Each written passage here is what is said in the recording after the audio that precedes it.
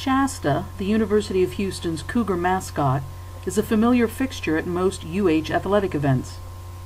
The school's mascot has been a cougar since 1927, when it was still Houston Junior College. The students were looking for a name for the new school newspaper.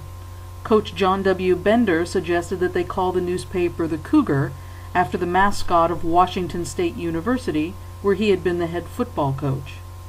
The students unanimously agreed. Before long, other student groups adopted the Cougar name, and with that, a mascot was born.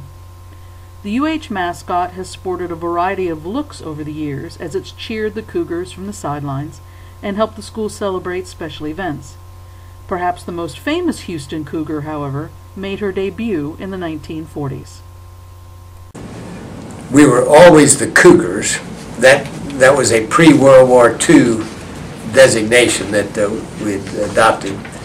So in 1947 or 48, I forget what it was, we decided that we ought to have a live cougar as a mascot, like Texas A&M and University of Texas and others have. So there's a service organization on campus that had a drive to raise the money for it. So they went to Brownsville, Texas, and made a deal with a guy named Snake King.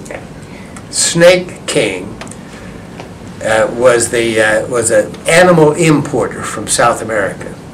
But anyway, he was a very colorful character who from Brownsville, Texas. So they made arrangements to import a cougar. So my brother Jack made arrangements to borrow an airplane and a pilot to fly down there to bring the cougar back in the plane.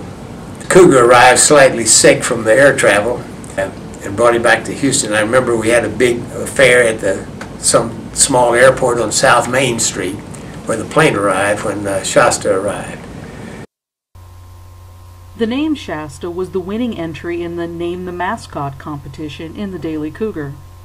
The winning entry read, "Shasta, she has to.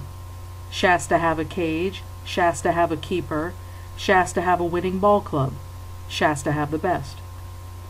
The first Shasta served until 1962, when she was retired to the Herman Park Zoo.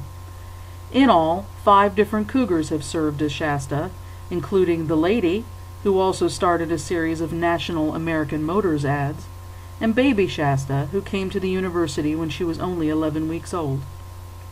When the 5th Shasta had to be put to sleep due to kidney failure in 1989, the university opted not to purchase another cougar, and the mascot morphed back into a costumed student. Various attempts have been made through the years to reinstall a live cougar as the university's mascot. For now, this cougar spirit lives on in this Shasta who, unlike his predecessors, is a male cat, and his female sidekick named Sasha.